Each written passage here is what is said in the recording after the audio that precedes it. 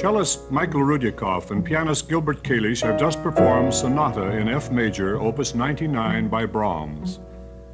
Our guests are concert artists from New York.